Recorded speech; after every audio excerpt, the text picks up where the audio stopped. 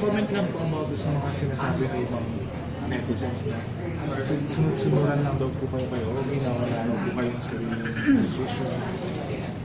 If you know me, and I think you guys do, you know that that's not true. Kasi matigas ulo ko eh.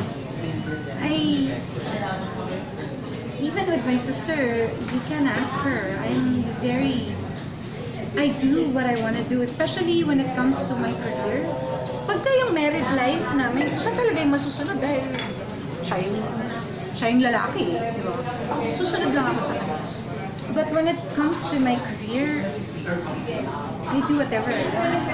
Because I feel like, bago pa naging kami, career ko na to eh, buhay ko na to. So, my going back to ABS, he has nothing to do with it. It was my decision.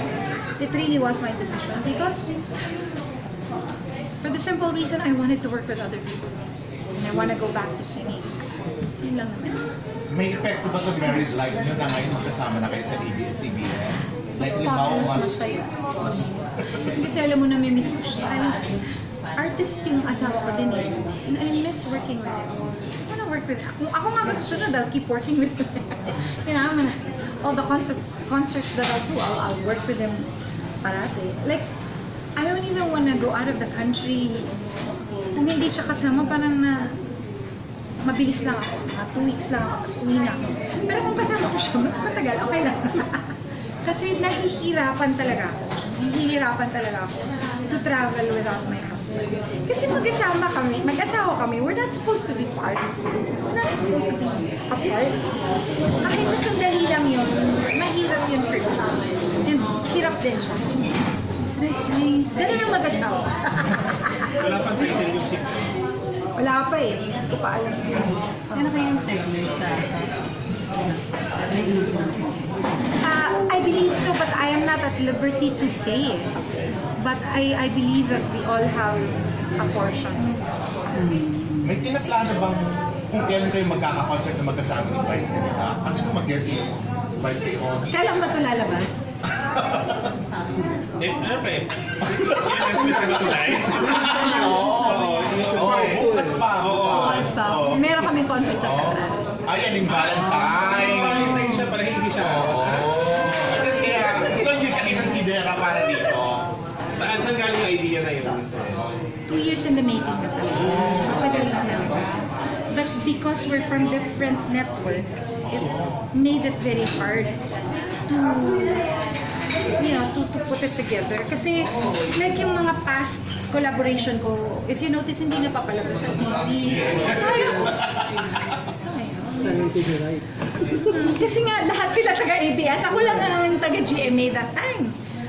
Sabi ko, ang hirap naman. Tapos nung I have been wanting to work with Vice. It was getting harder and harder to, para mangyari, alam mo yun. And, ganun talaga. Ganun talaga yun eh. So, ako talagang in-accept ko na lang that it was never gonna happen. The project with Mega will never gonna happen.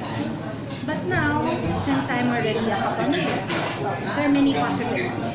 So, kayong dalawa lang, back-to-back Valentine? Wow! Ika nga niya, iiwan ko muna daw yung jowa kong si Ogie, at iiwan muna din daw niya yung jowa niya. Sino? Sino? Hindi ko alam. Iniisip ko rin. At kami muna daw sa Valentine. Hindi niya pala pakilala sa'yo.